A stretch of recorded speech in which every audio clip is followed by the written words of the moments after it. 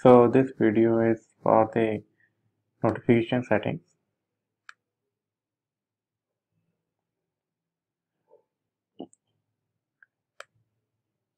So there are three types of notifications: email, Slack, and push notification. So in this video I will tell you about the email setting. The users can get notifications for various events, like whenever they are added by the admin, or some project is assigned to an employee, a new notice is published, or a new task is assigned to a user, and so on. But you can enable or disable the notification from here. Let's say you do not want the user to get the notification whenever a new notice is published, you can simply disable it from here. This is the most important setting.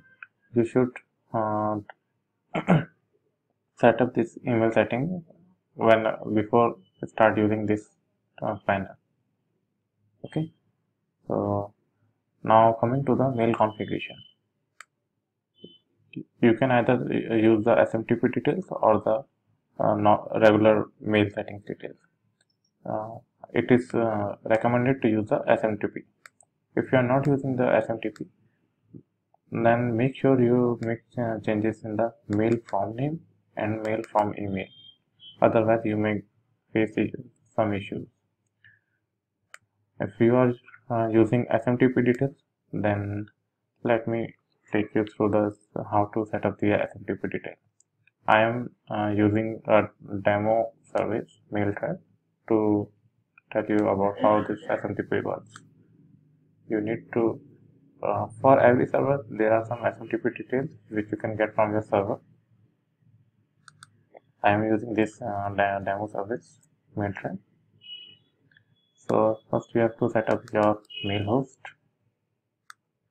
then your username, your port, and the password.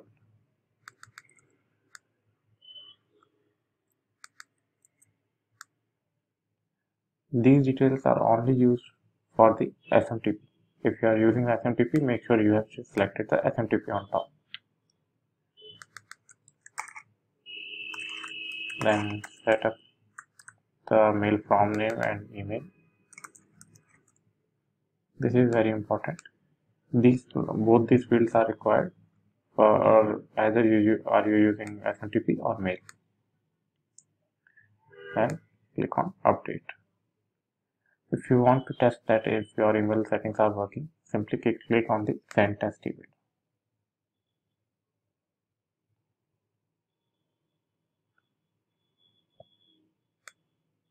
Here, now you can see here that I have received a test email.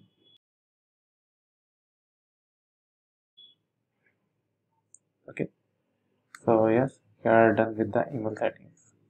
Make sure you update these email settings before start using this admin panel, because there are if you're whenever you, let's say you are creating a new project or assigning a new task to any member and your email settings are not correct, then you might face some issues. So please update your email settings first. In the next tutorial I will tell you about the Slack settings. Thank you.